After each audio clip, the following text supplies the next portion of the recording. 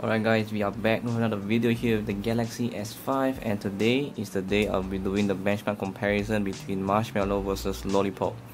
And as I promised in the last video, I'll be doing it, so I'm gonna do it. And yeah, and you'll be wondering like, how are you gonna compare one device between two different OS? So obviously I took a screenshot of the scores before I updated, so I'll show the scores later. So let's get into the benchmark. So we start with Geekbench 3.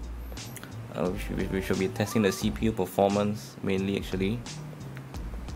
So if you don't know, my specs are here. I'm using a Snapdragon 801 and Adreno 330. I have 2 gigs of RAM, so let's get started.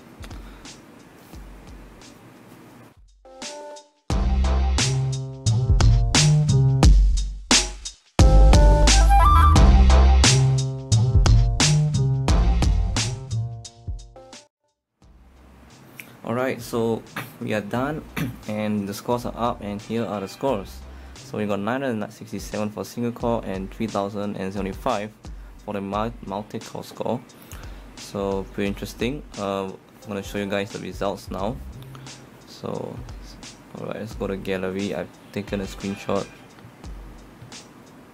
and looks like it's just a minor improvement. Let me see, 967 against 952 and 30. Let me see, the 3075 against 3070. So all the scores increased, but not that much in my opinion.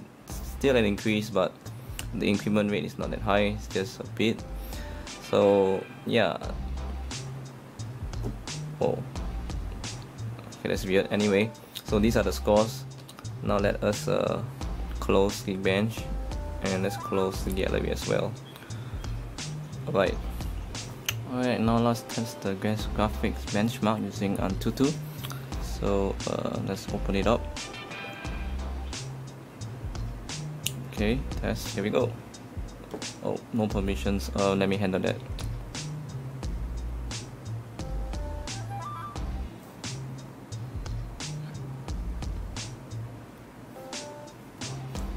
Alright, I've done that. Now let us test. So yeah, this is gonna take some time, so I'll be right back once the benchmark is completed. So see you guys.